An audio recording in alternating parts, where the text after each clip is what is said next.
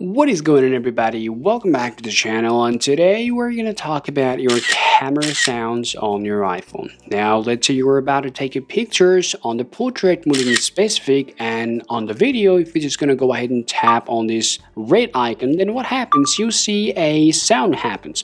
Well, if that happens to you, don't worry. Let me just go ahead and quickly show you how you can stop the sound just in a moment.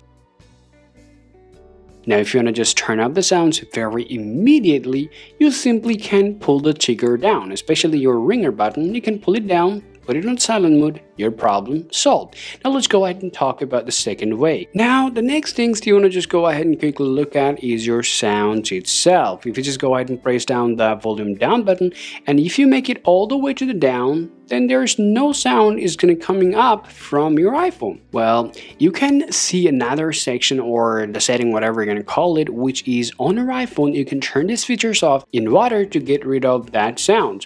You can open up your settings, and then you can scroll down to the cameras, and then you can open that up, and then you're going to see this option called recorded stereo sounds. Now that happens especially when you try to record a video. Okay, now go ahead and turn it off. Now your sound will be silent. Now let me just go ahead and just quickly show you how it really works. Let me open up the camera, let me go to the portrait mode, let me take the photo. There's no sounds whatsoever. Nothing is happening right now, so let me stop it, and let me just go ahead and quickly record a video for a second. I'll tap it here. No sounds, no sound as well.